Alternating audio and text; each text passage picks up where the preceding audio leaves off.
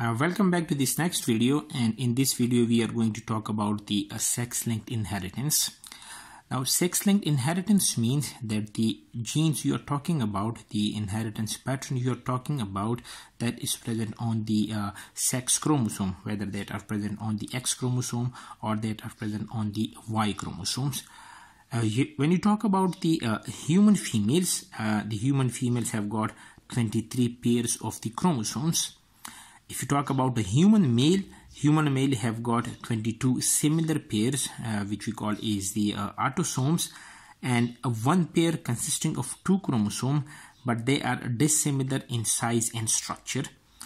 This 23rd pair in both the sexes, whether you talk about the females or you talk about the males, this 23rd pair in both of the sexes is called is the sex chromosome. When you talk about the size and structure of the pairs, there are 22 autosomal pairs of the chromosome which are similar in size and structure. But when you talk about the females, this 23rd sex pair, that they are also similar in size and structure because the female have got 2 X chromosome. When you talk about the males, they have got 1 X chromosome and they have got 1 Y chromosome. The X chromosome is a very big chromosome and it contains a lot of genes. As compared to the X chromosome, the Y chromosome is a very small chromosome and it contains a very small number of the genes. Therefore, when you talk about the sex-linked inheritance, as most of the inheritance or most of the genes that are present on the X chromosome, therefore we talk about the X-linked inheritance. You will rarely talk about the Y-linked inheritance because the number of genes on the Y chromosome, they are very small. So as most of the genes and hence most of the inheritance is present on the X chromosome, therefore most of the time when you talk about the sex-linked inheritance, you will be talking about the X-linked inheritance. When you talk about the X-linked diseases, the X-linked diseases mean that the gene for that particular disease is present on the X chromosome. Now, the genes that are present on the sex chromosome, they show inheritance pattern that differ from the autosomal diseases, and you will see that in a while why the inheritance pattern that is different in the sex-linked chromosomes or the X-linked chromosomes, the X-linked inheritance, or in the autosomal diseases. If you talk about the differences in the inheritance pattern, the reason is that the male have got only 1 copy of the X chromosome and the female they have got 2 X chromosomes. Now that means as the number of the chromosome that differs in male and the female, therefore the pattern of inheritance that is different in the male and the female. When you talk about the autosomal chromosomes, in the autosomal chromosome, both the males and the females have got 2 copies of each chromosome. Say, for example, when you talk about the chromosome number 1, the chromosome number 1 is similar in males and the female. Therefore, the inheritance pattern that will be similar in the males and the female. But when you talk about the sex chromosomes, so is the chromosome, they are different in males and females. Female have got 2 X chromosomes. The male have got 1 Y chromosome. Therefore, the pattern of inheritance that differs in male and female, and that also differ from the autosomal diseases or the autosomal inheritance. When you talk about the characteristic of the X-linked disorders, and there are some distinguishing characters of the X-linked disorders. One of the distinguishing character is that the X-linked genes, they are never passed from father to son, because the son is getting the Y chromosome from the father. The son is not getting the X chromosome from the father. The son is getting its X chromosome from the mother. Now that means that the X-linked genes, they will never be passed from the father to the son. Another important thing is that males, they are never carriers. The concept of the carrier is that if there are 2 genes, there are 2 alleles, and the alleles, they follow the inheritance. They follow the inheritance pattern of the dominant and the recessive condition. That means that if the dominant is present, that means it is going to express itself in the presence of the recessive allele. So the carriers mean that if 1 copy is functional the other copy is not functional, that particular person is not going to show the X-linked recessive disease. We will discuss that in the next video, what we mean by the X-linked recessive disorders. But males, they are never carrier. The carrier, when you talk about the X-linked inheritance or the X-linked recessive disease, mean that if one functional copy is present, that particular individual, the females, they are not going to show the symptom of the disease. Is the male have got one X chromosome, and if they get a mutated gene on that X chromosomes, they are going to express the disease. Therefore, we say that males can never be carrier for the X-linked genes. If they have a mutated gene on the X chromosome, they have got a single X chromosome. And if that single X chromosome get a mutated gene, that particular disease is going to be expressed in the males. Females can be carrier when you talk about the X-linked recessive disorders. The females can never be carrier in the X-linked dominant diseases, but they can be carrier in the X-linked recessive diseases. Another important thing is that the males, they are hemizygous for the genes on the X chromosome. Now, hemizygous simply means half. So when you talk about the males, they have got one X chromosome. The female have got two X chromosomes. That means that the number of genes on the X chromosome, that will be half in the male as compared to the female. Therefore, we call that the males, they are hemizygous for the genes on the X chromosome. The X-linked diseases or the X-linked inheritance, that can be present in two forms. One is known as the X-linked dominant traits, and the other one is called as the X-linked recessive traits. So in this video, we are going to talk about the X-linked dominant traits only. Now, what is an X-linked dominant trait? An X-linked dominant trait, when a single copy of the mutated gene present on the X chromosome is enough to cause the disease in both males who have got one X chromosome or females who have got two X chromosomes. Now, this simply means that if a single copy of the mutant gene is present, and that the presence of that mutant gene is enough to express the disease in both males and the female, we call this particular trait as the X-linked dominant trait. The dominant means that it is going to express itself in a single copy as well. So when a single copy of the mutant gene cause disease in both male and female, we call that particular trait as X-linked dominant traits. Now, they affect male and female equally as opposed to the X-linked recessive trait, because if the males have got one X chromosome and they get a mutated one, and if the female have got two X chromosome, they have got a normal copy of on one X chromosome but a mutated copy on the other X chromosome, the male and female are going to express the trait. Therefore, we say that the X-linked dominant traits, they affect male and female equally as opposed to the X-linked recessive trait, because in the X-linked recessive trait, when the female have got one right copy or one functional copy of that particular gene, the female is not going to express the disease if she has the mutant copy on the other X chromosome. When you talk about the characteristic of the X-linked dominant traits, again, the first important thing is that they are never passed from father to son, because the sons, they are getting the Y chromosome from their father, not the X chromosome.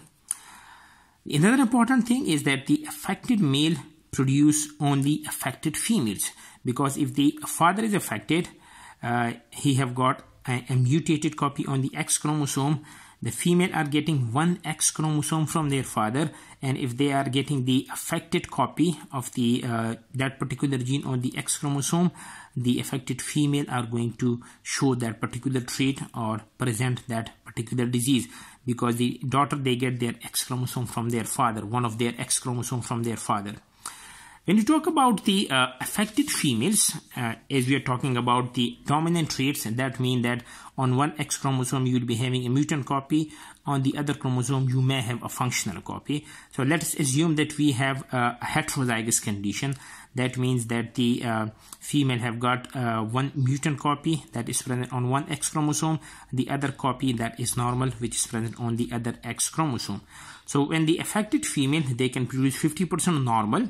If the if the males, they are getting the normal copy of that particular gene, or they can have 50% affected male if they are getting the you can say the mutant copy of the X chromosome, the mutant gene that is present on that particular X chromosomes.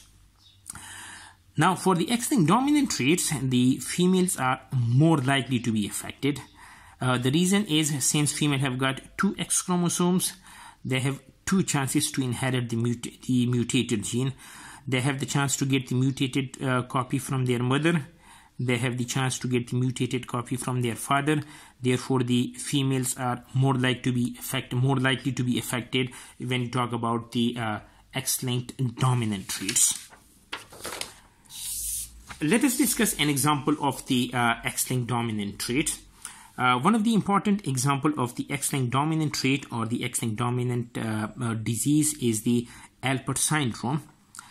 Now this Alport syndrome is also known as the hereditary nephritis, and this is the Alport syndrome is actually a genetic disorder which is characterized by the glomerulonephritis.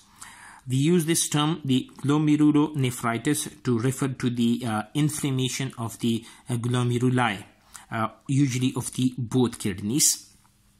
Now what is a glomerulus then? When we talk about the filtration unit of the kidney, the filtration unit of the kidney is called the nephron. And at the beginning of the nephron, a network of capillaries is present that perform the first step of filtering the blood. And that particular network of capillaries is called the glomerulus. So in the Alport syndrome, this network of the capillaries, or this glomerulus, usually inflammation is present over there, which usually leads to problems. When you talk about the symptoms of the Alport syndrome, one of the symptoms is the hematuria, which refers to the blood in the urine.